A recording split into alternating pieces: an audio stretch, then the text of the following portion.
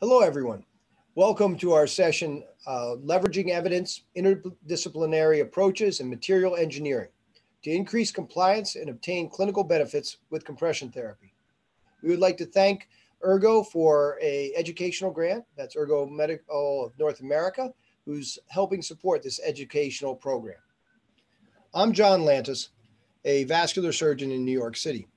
Joining me today as our faculty will be Emily Greenstein, who I think most of you know, who's in Fargo, North Dakota, and Lucian Vlad, who's an assistant professor at Wake Forest in Winston-Salem, North Carolina. They'll be doing more introductions of themselves later.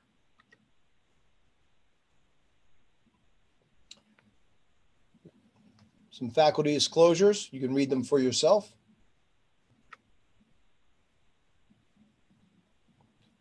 And a little bit of housekeeping here. Applicable CME staff have no relationships or disclosures relating to the subject matter on this activity, etc.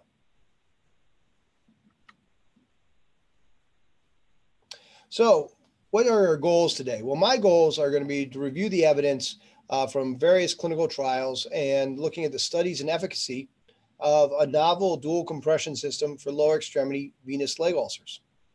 We'll discuss the difference in interface pressures between the material and the patient as measured and some various studies looking at that. And also you'll hear later from Emily in regards to strategies to improve compliance. And then Dr. Vlad will go through numerous case studies looking at optimizing outcomes with this novel compression system. So with no further ado, let's move on to my portion of this interesting session. So I think most of you who are on this know what compression is. Compression is designed to help return venous blood back towards the heart from the lower extremity.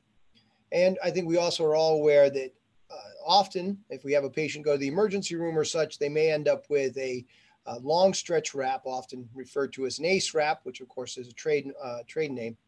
But if you put that wrap on a person, you can get up to about 18 millimeters of mercury of pressure. A two-layer wrap that is not well engineered might well get you from 18 to 25 millimeters of mercury, and then a 3 or 4 layer wrap can get you up to 30 millimeters of mercury. Dressings are often changed at least once a week, and depend on the amount of drainage, can be changed as often as 3 times a week. Also, the wearability of a dressing, how much a person walks, how much they move around, and their own body weight and the size and shape of their legs can all have a significant differential on how much pressure is applied directly to that limb. So for the treatment of venous leg ulcers, a variety of compression systems are out there.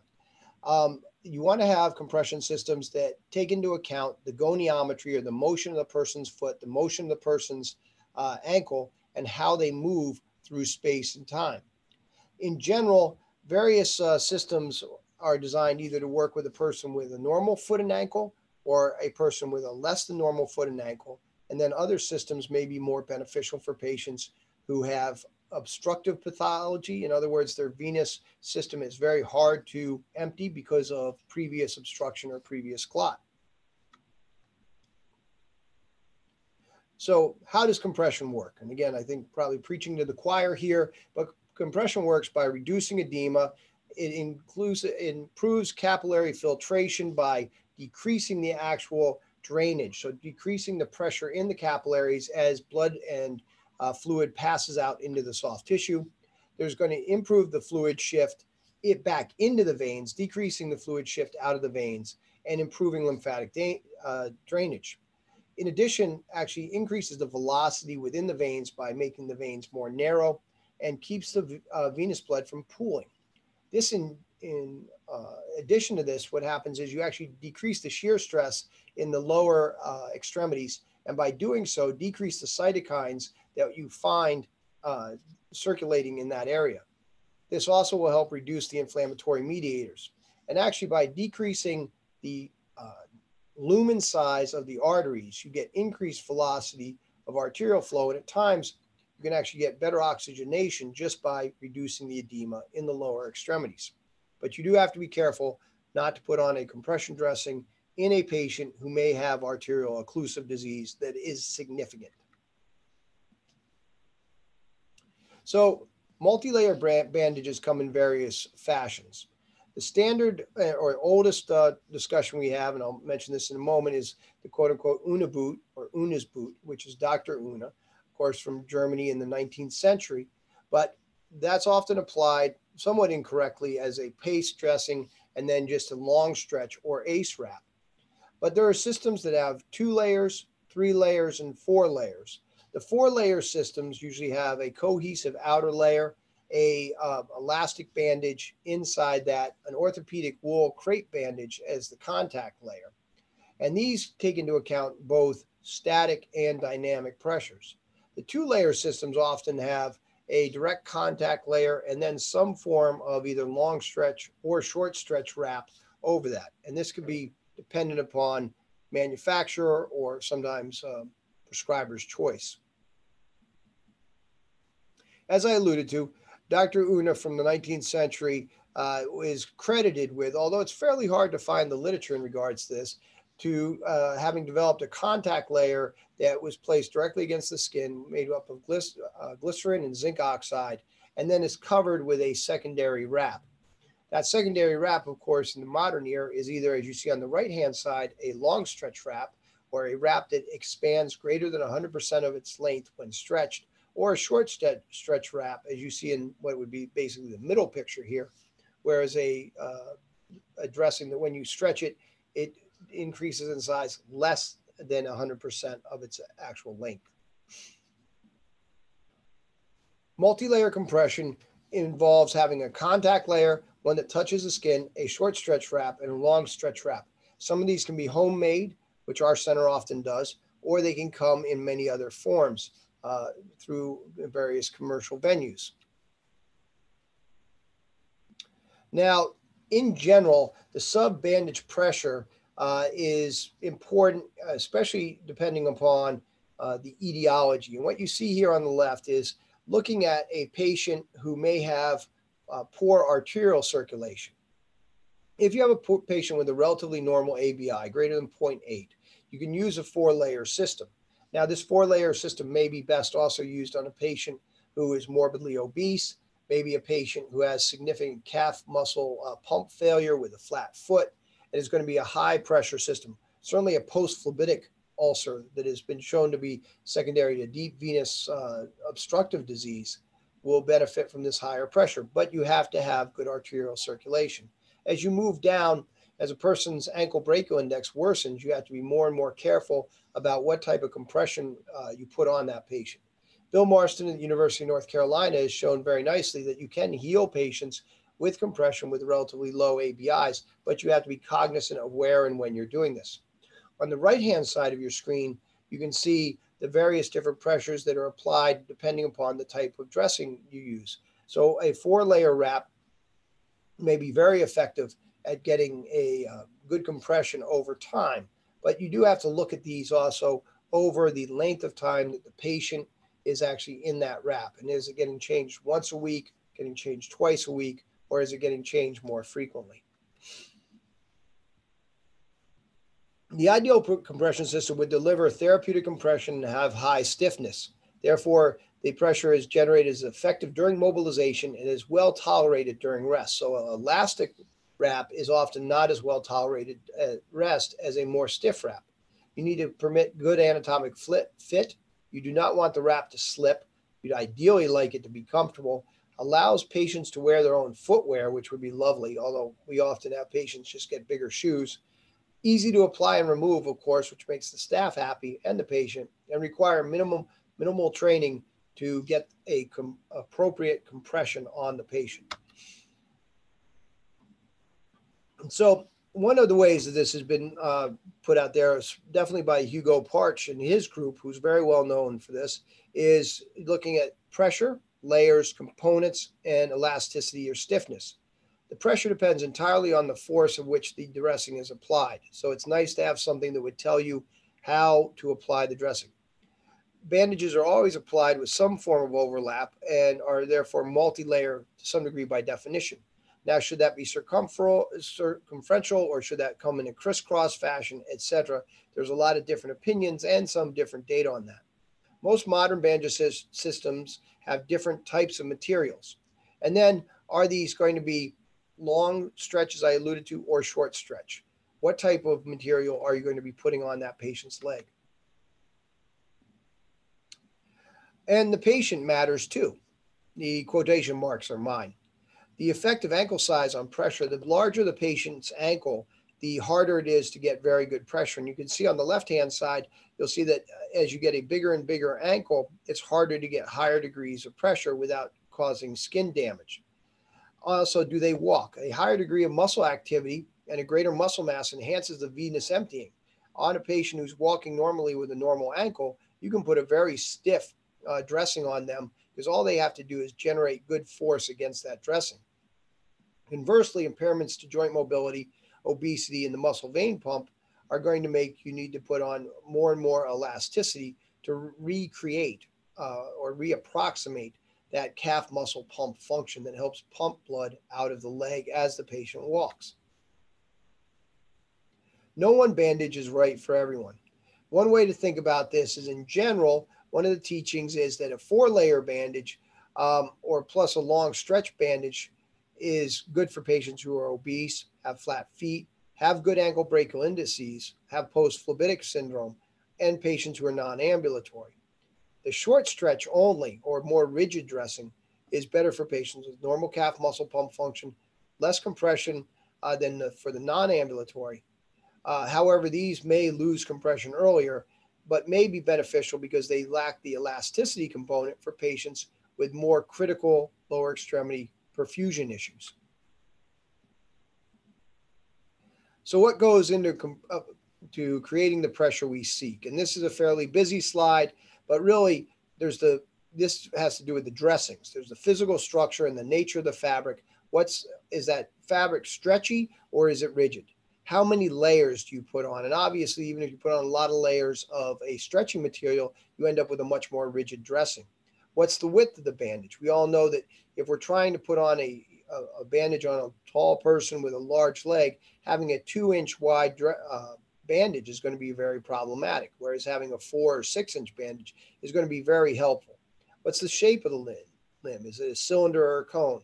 The techniques for bandaging, the stretch applied to the bandage as you bring it on, and the skills of the person, as well as the patient's underlying physical activity. The technique matters. So there's a lot, and this is, again, a very busy slide, probably more for your reference than for me to read to. But the issue here is, depending on the type of material that you're putting on that patient, it can really, there's a real differentiation between what you put on, but also who is putting on that material and how fast they're putting that material on and how much pressure they're applying. So the technique and the material do matter, and therefore it's nice to have reproducibility to that application process. There are some generalizations. The Cochrane Review, famously in 2012, put out a nice review looking at 22 trials, and fundamentally what it took home, the take-homes were: compressive therapy was more effective than non-compression, higher pressure was more effective than lower, and multi-layer compression was better than single-layer compression. Also, continuing to use compression after the patient healed was mandatory. Now, these might seem like almost absurd generalizations, but this is actually what the data had placed in our hands in 2012. Also, using compression after DVT, it has been shown that compression after deep venous thrombosis is beneficial. However, how beneficial that is. Intermittent pneumatic compression can be beneficial for some of these patients, especially if they have open ulcerations, and there are a variety of publications about that. But again, there's not as much data as you may think, but it is safe after deep venous thrombosis, and in most cases actually necessary. There is a new Cochrane review. It is yet to be released, but this is fundamentally what it's looking at. It's going to be looking at 2-component systems, 4-component systems, inelastic systems, and it's going to be comparing these or putting these in categories where the pressure gradients are 14 to 17 millimeters of mercury, 18 to 24 millimeters of mercury, and 25 to 35 millimeters of mercury. So they're sort of taking some arbitrary levels of pressure, but that gives you a sense of how the Cochrane Review is trying to break this up for the care of our patients. So what are the compression guidelines? Multi-component compression bandage systems. There's grade 2 level B evidence. Compression with patients with who have arterial insufficiency can be done, but grade 2 level C evidence, and you have to be very careful about that.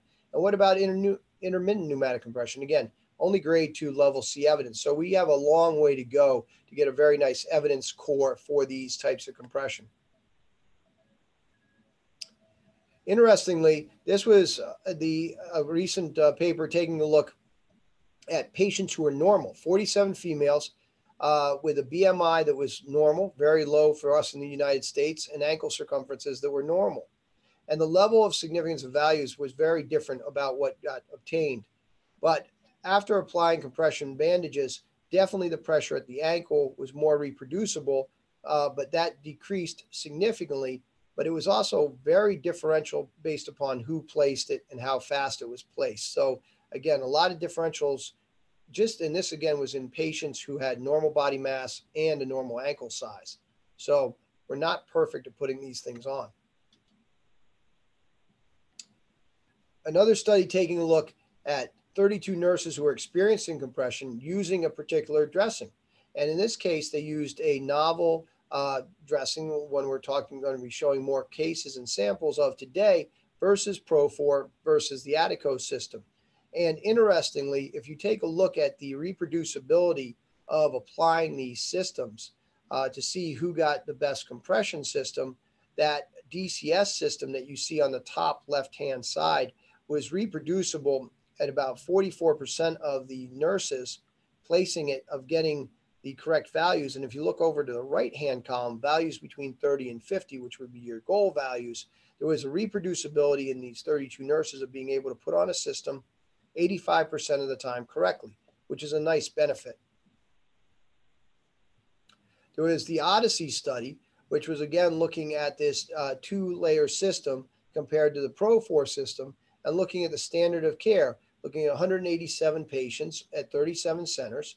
And the idea was to show non-inferiority to Pro4. So 2 layers, how fast that could be applied, looking at that, etc. And in general, the ergo system, or the novel system that we're discussing, performed equally, if not slightly better, than the Pro4 system as it was validated, which again is a 4-layer system. So a 2-layer system is certainly equal to a 4-layer system in this particular study. Also looking at this, the wound area reduction was very significant and improved in both groups. But again, the wound area reduction greater than 40% was larger for the 2-layer system than the 4-layer system. So again, showing at least equivalency, if not slight superiority, although not necessarily statistically significant. However, on the other hand, how fast you can put on 2 layers and the ease of application was much more preferred, if you will, by the practitioners for the 2-layer system, as you see here. The 2-layer system went on very nicely. It was noted to be easy in most cases, and there was a significant difference in the ease of application for the practitioners. And this is really taking a look at the overall take-home from the study, the Odyssey study. These 2 similar groups of patients with a similar profile and condition, the 2-layer was just as effective as the 4-layer, easier to apply, and it was more comfortable for the patient during the day and the night hours.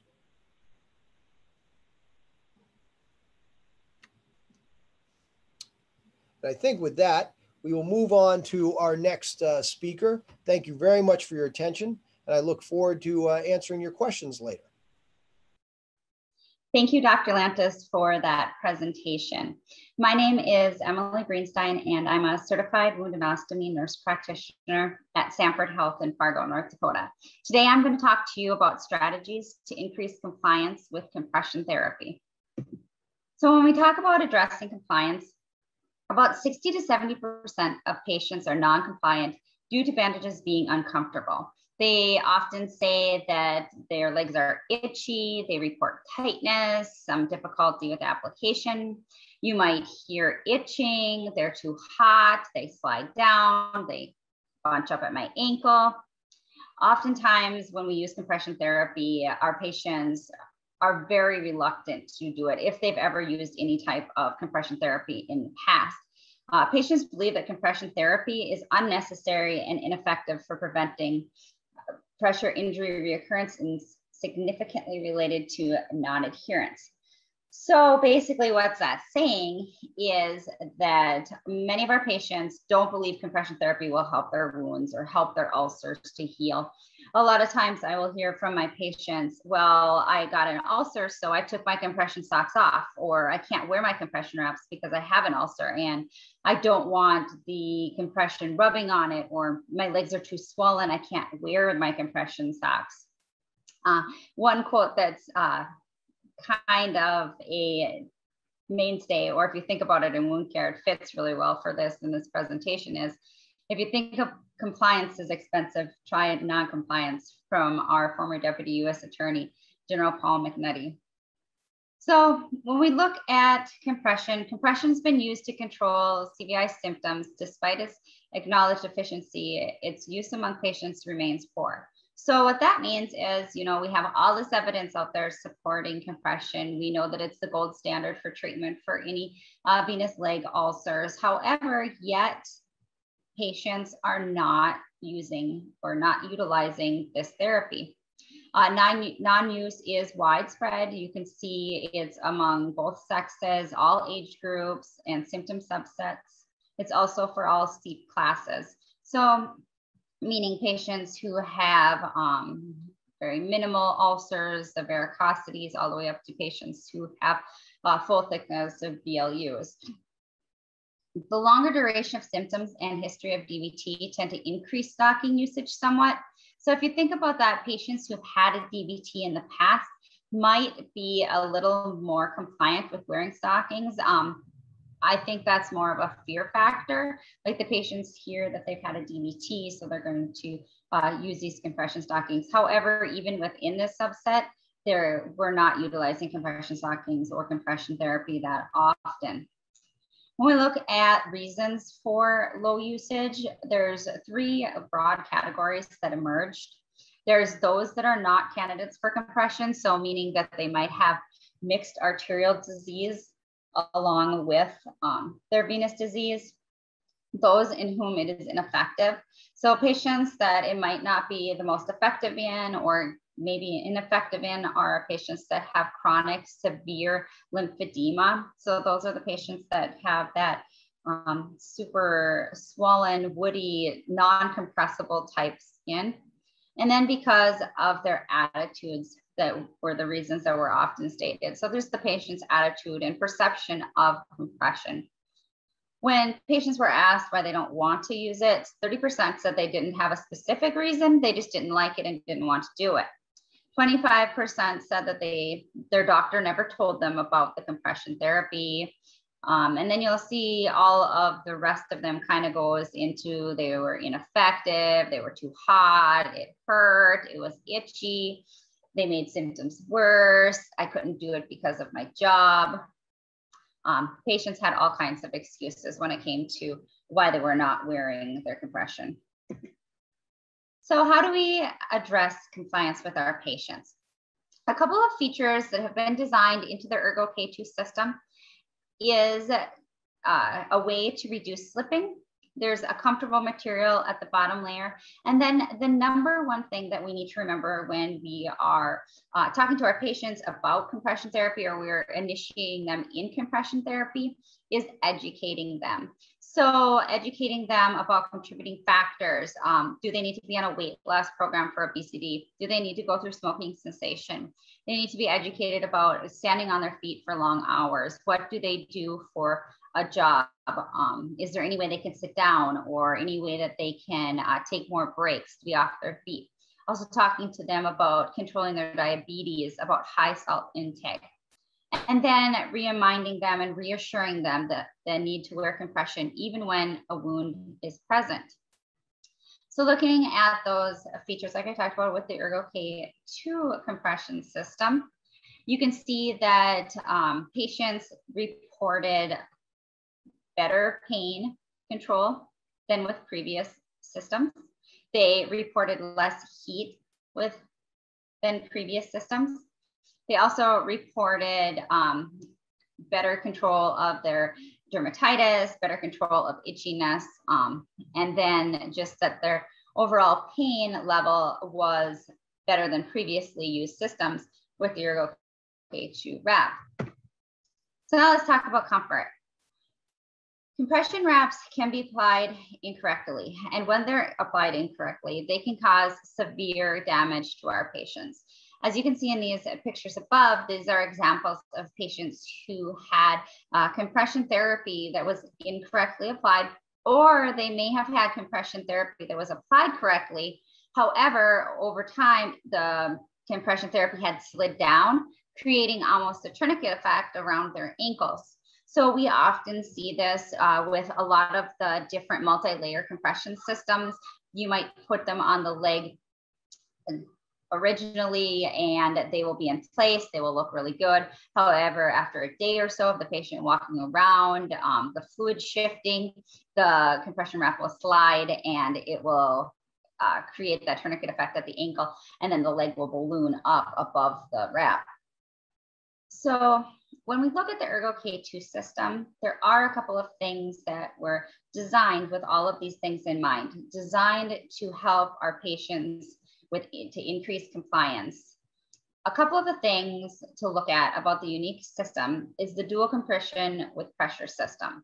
So 2 active compression bandages that together provide that gold standard recommended 40 millimeters of mercury compression at the ankle. When we look at lots of systems on the market, we had heard about the short stretch and long stretch in the previous presentation by Dr. Lantis, talking about short stretch bandaging is 80% of the pressure. We look at stiffness, comfort, and protection when we look at that. The second layer is the K-press layer. So the K-press layer is a long stretch bandage. This type of bandage maintains pressure at rest and holds the system in place. So looking overall at the ErgoK2 system, it has 2 components, a K-tech or short stretch bandaging on the bottom, which works when the patient is active. It works with the calf muscle pump. And then you have the K-press or the long stretch bandage part, which works when the patient is at rest and it holds the system in place better. So this design allows for the patient to have that optimal compression of 40 millimeters of mercury at the ankle 24/7. So let's look at a little bit of data that's out there. The Beijing study showed a new dual compression system, like I talked about, providing that compression 24/7. The patients were asked to rate their comfort by day and by night. And you can see that the patients who wore the ErgoK2 wrap, they reported 95% of comfort by day and 92% by night. The next study we're going to look at is the Junger study. This study was an evaluation of 24 patients. They used 3 different compression systems. After 7 days, the ErgoK2 maintained an effective therapeutic pressure at 44 millimeters of mercury at the ankle in the supine sitting and standing position. You can see that it was able to maintain resting pressure to ensure comfortable and safe compression. And it was also working and comfortable, not slipping when the patients were up and active. So I'm just going to go over a couple of cases for you. So this is a patient of mine. He was a 75-year-old male. He had several years of bilateral lower extremity swelling and skin discoloration. You could see in the first picture that all of his edema was predominantly in his calf or that calf area. There was hardly any at the ankle. He did have a history of congestive heart failure. He wore regular compression stockings.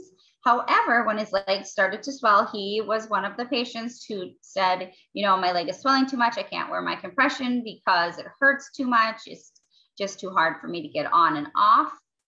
He also had that chronic venous changes at the ankle, that hemocysteine staining you can see. He did have a venous duplex done that did not demonstrate any significant saphenous vein dilation or insufficiency, and there was no DVT. So as you can see in the first picture, how swollen his calf muscle was, or the area above his calf muscle. And you can see by day 7, his legs start to look normal. And then by day 14, he has almost all of the edema pushed out of both of his legs. The patient reported the wraps stayed in place very well, that there was no problems with them sliding down. He never had any problems with itching. This is a really good case because you can see how deformed his leg was in the first picture and how far it had come by only 2 weeks later. And at that point, he was able to transition into back into his regular compression stockings. So this is the next case. This is an 86-year-old male. He had a venous stasis ulcer on his ankle. He had previously had an ablation of the greater saphenous and small saphenous vein. He had an AVI of 0.96. He had previously tried other elastic compression devices. He had had multiple different options for socks. He's had multi-layer compression wraps also in the past. As you can see in this picture, we did compress him weekly, and the ulcer progressed nicely. We did take a picture of the wrap applied. You can see the pressure indicators on the outside of the wrap, showing that we're applying the adequate pressure each and every time. And then how well that the wrap did stay in place after the 7 days. This is patient 3. This is a 77-year-old male. He had a left lateral shin ulcer. He, of course, had the usual past medical history: hypertension, peripheral vascular disease, obesity.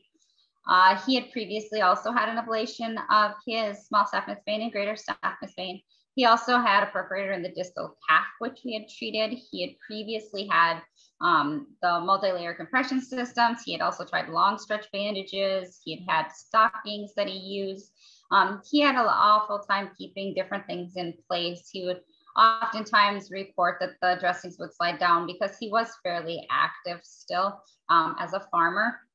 So you can see when we applied the ErgoK2 wraps to him that we started to see progression in the wound bed, as well as the wraps were staying up a lot better. The patient did report less pain with it. He was able to still continue to work in his field, and he reported very minimal itching, and overall was very satisfied with the compression wrap. So this is case 4. She's an 81-year-old female. She has a history of osteoporosis. Her AVI was 0.97. She also was previously treated with different compression options. She was treated with a long stretch wrap, anti-embolism stockings, compression stockings.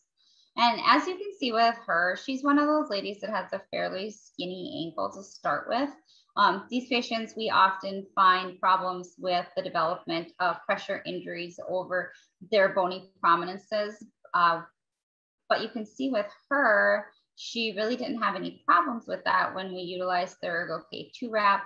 She reported it stayed in place really well, and you can see that her wound did progress to healing. So this is case 5. This is a 77-year-old female. She had also previously tried almost every compression under the sun. Her AVI was 0.97. She was started with the ErgoK2 wrap. She had radio ablation of the left accessory posterior greater and short saphenous vein. You can see that her wound progressed nicely throughout the couple of weeks. She also reported a decrease in pain. She had said that there was not a whole lot of itching with this type of wrap, that she was able to keep it in place. She was able to wear it at night as well as during the day without any increased pain or complaints. So we did this case study of 10 patients utilizing the ErgoK2 wrap, and you did see 5 of those cases. You can see that overall compliance was really good with the patients. They rated it very easy to good or easy to good. There was no slippage reported in these 10 patients. They reported general comfort with the use of it. They were happy with the ability to wear footwear. Oftentimes we see with our patients, they'll get these bulky wraps on and then they're unable to get their shoes back on and they have to wear slippers, which puts them at a risk for falls. So with the ErgoK2 wrap being a little bit thinner, the patients were able to wear their shoes and we're very satisfied with that. Our nurses or clinicians that applied the wraps too, they reported improved skin conditions, decreased edema, and basically just gave positive feedback as well as that from the patients. Thank you. That concludes my portion. I will now turn it over to my colleague, Dr. Vlad, and he's going to talk to you about some clinical outcomes utilizing the ErgoK2 wrap. Thank you, Dr. Lentis. Thank you, Emily. I'm Dr. Vlad. I'm a full-time wound care physician at the Wake Forest Baptist in Winston-Salem. I will present some of the cases and experience with the compression wraps here. To give you a background, I'm part of the Outpatient University Center where we have 2 full-time providers working all the time, usually a doctor and a PA. We do have 3 plastic surgeons that each have half of their clinic. We have 4 or 5 nurses and a CNA. In our practice, we have approximately 500-600 patients per month, and approximately a third of those are venous leg ulcers. So we have a fairly high volume of venous leg ulcers that we are dealing with in our practice. I like to remind some of the compression therapy mantras, some of the objectives we're trying to reach when we use this therapy and this treatment. Multi-layer systems are more effective than single-layer systems. Higher pressures are more effective than low-pressure systems. And inelastic compression is superior to elastic systems. I would like to remember that. Emily has presented some of the issues with compression therapy, some of the issues that cause discomfort, poor compliance, including the sliding down, the increased pain, itching, burning, wrinkling, erosions of bony prominences, macerations of periodontal drainage. Another issue that I like to point out is the inconsistency application between the staff members. I don't know if you have experienced this, but in our clinic it's happened. A number of patients requesting to have a certain nurse or a certain provider apply their wrap, and they sometimes that would create discussions and inconveniences and things of that nature. So ErgoK2 is the 2-layer system. The first layer K-tack, a short stretch, and the second layer K-press that is a cohesive long stretch. We started to adopt this in our clinic in June 2020, and by approximately February 2021, we were using approximately 95% ErgoK2 compression wraps in our clinic.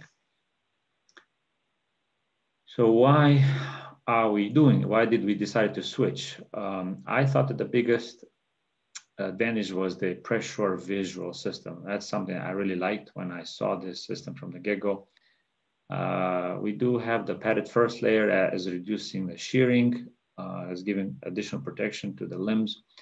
And this is a 2-layer system that's non-inferior to the 4-layer system. Cost was a big part of making this decision as well. They decided to transition to this wrap. The pressure visual system, I want to elaborate on that a little more. What I thought it has brought is really the consistency between the providers. So even though we have different providers, they're applying the wrap from week to week for our patients, if they can follow the pressure visual system, they're getting the same therapy. So this has increased our confidence in the target therapeutic of the pressure that we're trying to reach, and has eliminated the staff preferences that we were dealing with in our clinic. The padded layer, it decreases the pressure over the bony prominence, as according to the Laplace's law. It has less wrinkling. I do think it causes less sliding. And if sometimes the dressings that you choose do not have enough absorption of the drainage, then you can actually count on this layer to provide some of that absorption that is needed. Of course, you have 2 layers. It takes less time to apply, and you have a non-inferior system to the 4-layer. So save time, you get the same therapy. I have a lot of respect for Dr. Hugo Parch and the research and the compression that he's brought into the world. I think this quote from Dr. Parch is very, very true. The main problem concerning compression therapy is the lack of adequately trained staff. Some new compression devices do not require special bandaging skill, may replace conventional compression material in the future. So one of the benefits of transition to this 2-layer compression system is the provider education. So all of the nurses in our clinic, they got adequate training on how to apply it, what to look for, and they all got a diploma. And you see this display here on the wall. Everybody's proud to achieve a diploma. It's great. But no kidding aside, the provider education, I think, is a critical component of making sure that you use the system correctly. Just know the tools that you use, so you have the best results. I really, really love this slide because it reminds me what we're trying to achieve and what is the compression effect. You know, this is the type of slide where the picture speaks more than 1,000 words. I actually don't remember exactly what compression wrap this patient had. We were treating him for a venous leg ulcer, and while he's in compression wrap, he had a blunt trauma to anterior knee, and he had a very large hematoma that has diffused in a subcutaneous tissue, and you can clearly see the edge of the wrap where the diffusion of hematoma is stopped. And this is basically what compression does for us. It's allowing us to reduce this backflow, this widening down of the interstitial and the venous circulation. With that, let's go back to practical stuff. So I will discuss here a patient that we treated in our clinic, an 84-year-old gentleman that presented in one of our sister clinic with a chronic low extremity ulceration. He had a medical history of hypertension, glucose intolerance. His A1C was 6, right in the middle. He had early Alzheimer and traumatic left BKA. So he was diagnosed as a venous leg ulcer and was started in compression therapy. This is how the wound looked like back in July already. We can tell you the first part of the first few months treating this patient did not go well. Back in August, it's a lot larger. Fibrotic wound bed, slough, rolled raised edges. You can see really advanced stasis changes, lipodermatosclerosis, and atrophy blanche, stasis dermatitis, flakiness. All of those changes are present. Now, another month go by, he develops new ulcerations, and the previous ones get larger. And the last picture here on the right is all the way back in September. The workup that we did for this patient and starting to treat him, of course, we always start with the arterial inflow, and he had normal ABI. His digital toe pressures were normal. He had triphasic wave flows as well in his right leg. His blood counts, metabolic panel was normal. We already mentioned the intermediate A1C. Numerous topical treatments were tried over this time frame from June until October. Collagenases, alginate dressings, foam dressings. He had a few course of antibiotics.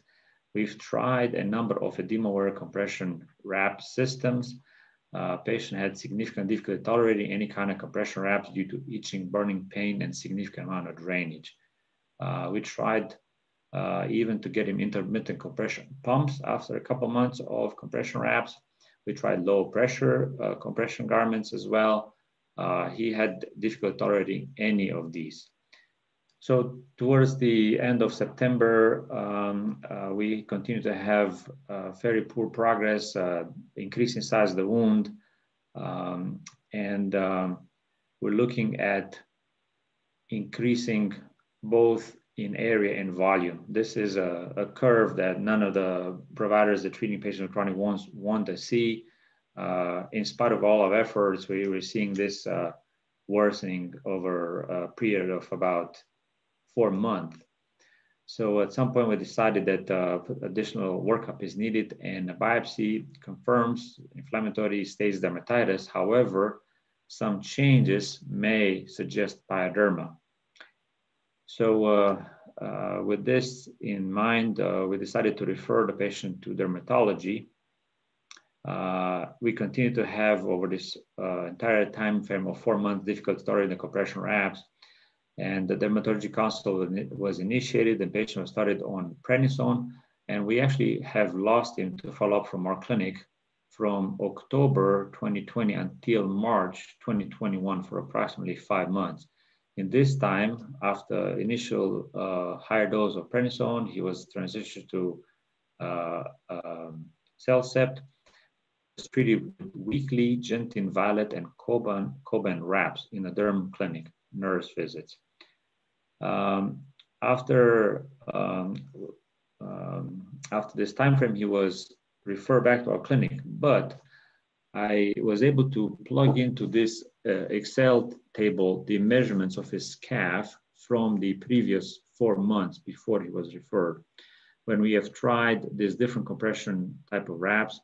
And you can see here at the bottom of the graph, EW, it's edema wear, UB is Uniboot, NA, a couple weeks, there's no compression wraps that were prescribed. Coban was prescribed a couple times. And in the last 2 weeks, we see a UKIT, or is Ergo K2.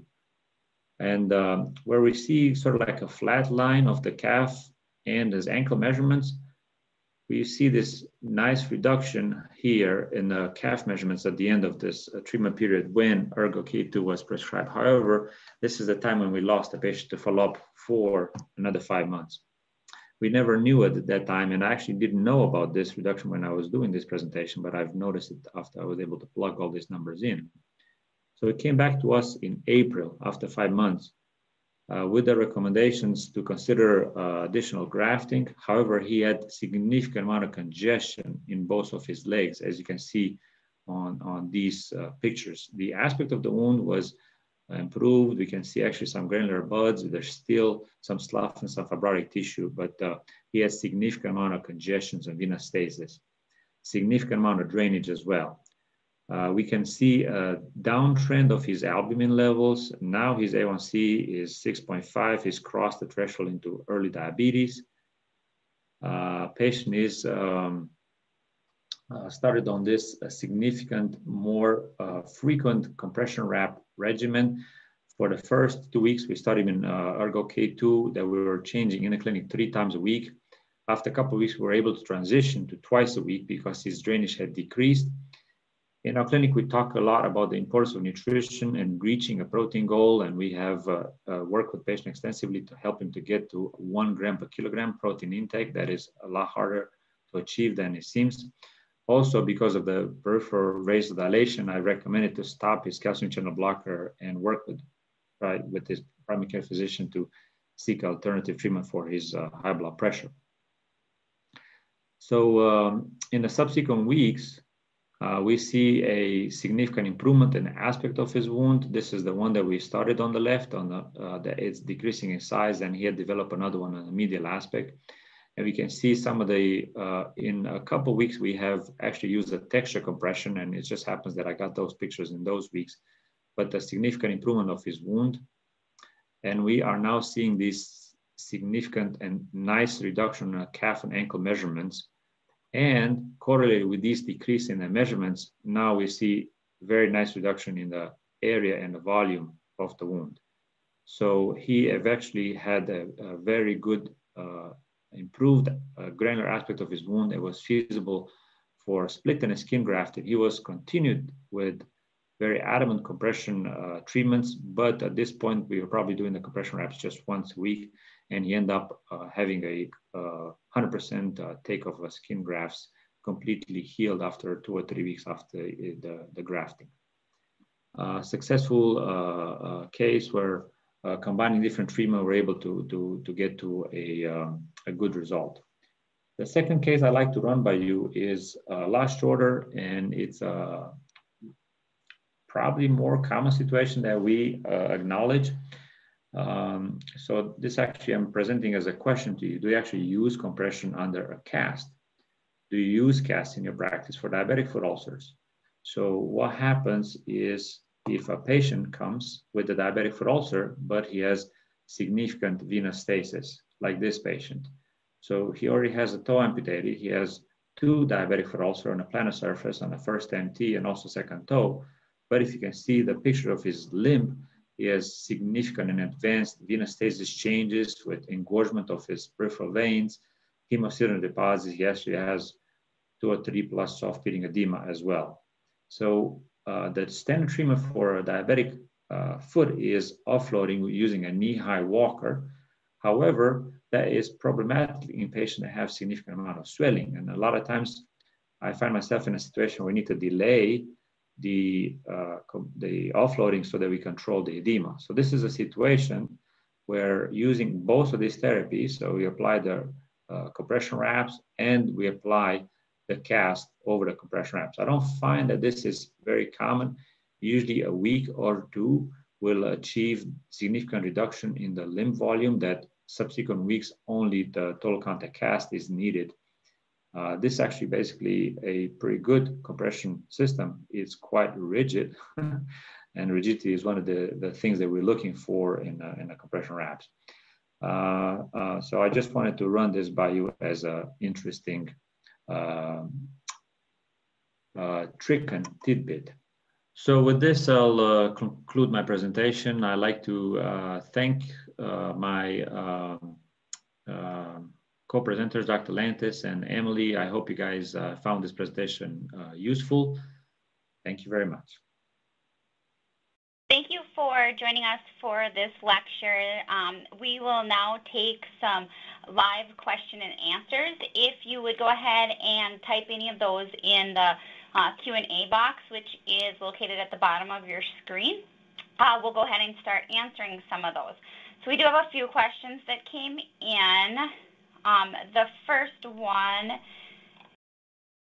is,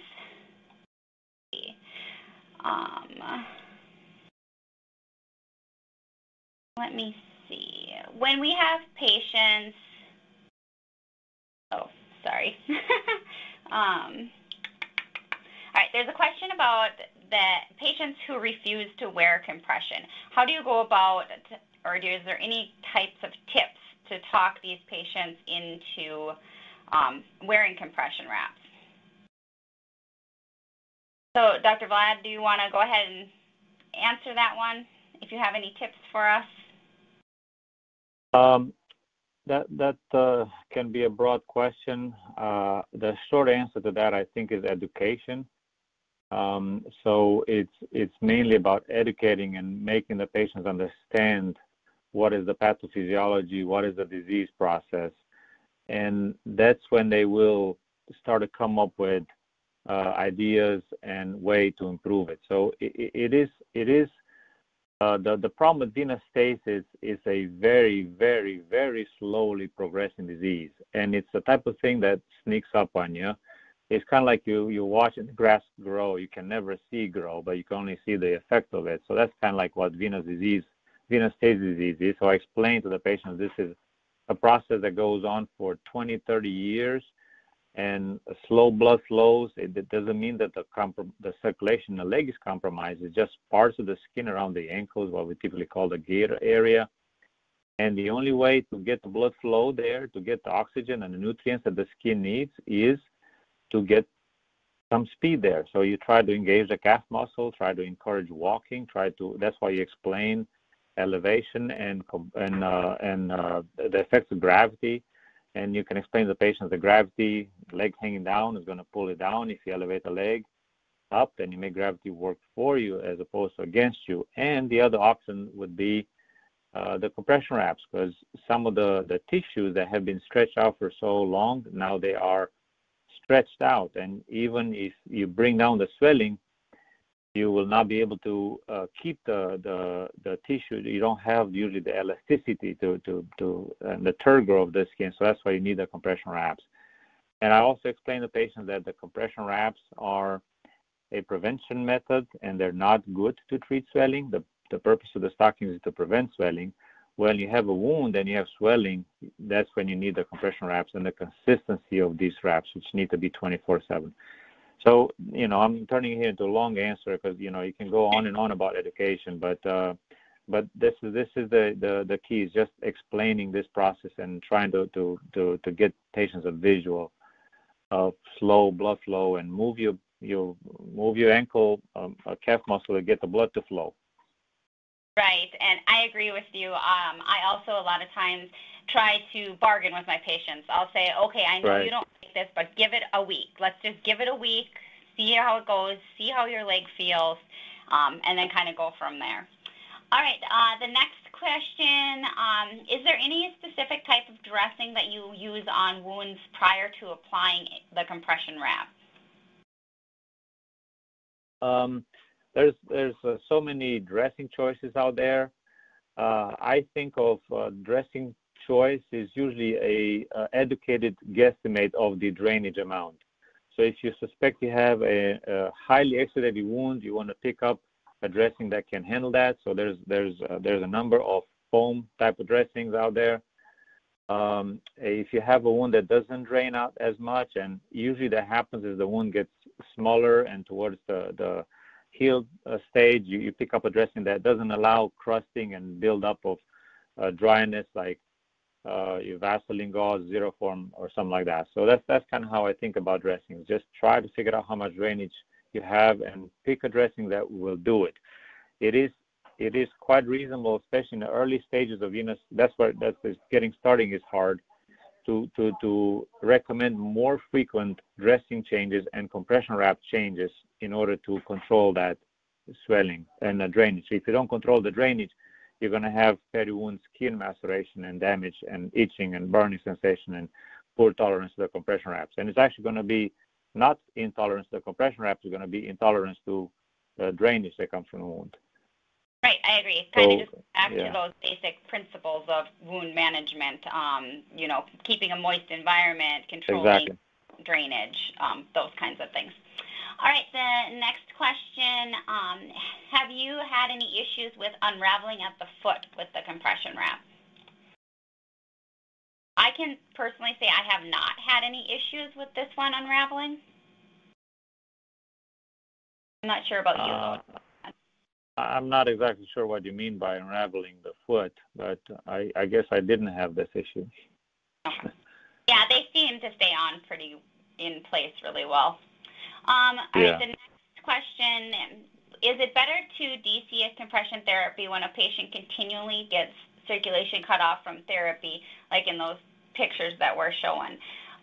So when you have a patient that the wrap is continually sliding down and you're getting kind of that where the ankle's really skinny and then the leg is ballooning up above, you have to look at different ways in order to augment that area.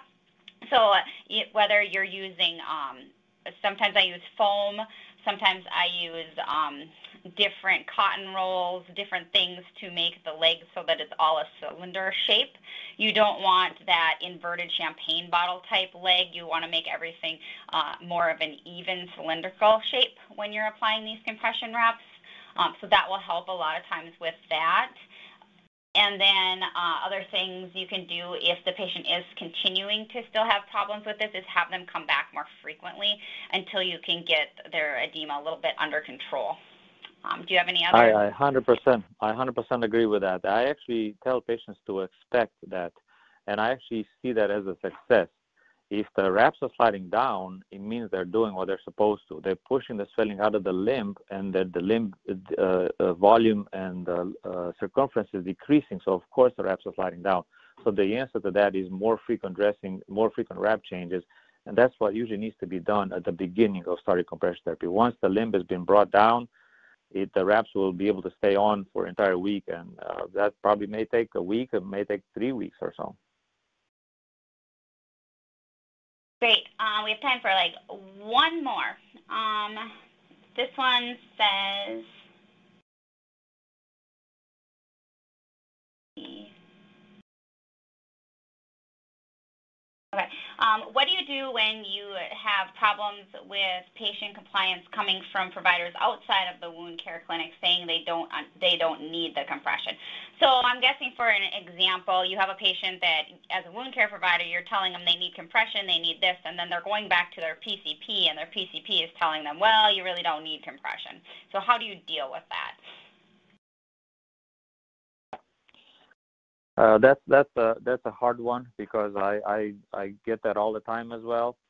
I don't have as many situations where the PCP says it doesn't need the compression, but they don't understand the importance of it, and they don't. I don't think very rarely I've seen a PCP diagnose venous stasis. They just send the patient to me for a leg ulcer, but it doesn't even cross their mind that it's a venous stasis. So it comes down to I think the first question that I answer is education. You can explain the patient venous stasis, and venous stasis is a clinical diagnosis. Everybody's looking for an ultrasound to confirm it. Most of the times you don't have a confirmation with the ultrasound unless it's at a way too advanced of a stage with post-thrombotic syndrome and severe reflux. But a lot of times all you need is clinical exam. If you see venous stasis, you see epikeratosis, flakiness, itching, you got venous stasis. And so, you explain to the patient the pathophysiology is a slow process. This is the available options: elevation, increased activity, compression. And this is why your PCP has sent you to me to explain you this. So patients, is basically like an informed decision here. I agree. Definitely, it all comes back down to education. All right, so that is all the time we have for question and answers. Thank you all once again for joining us for this presentation.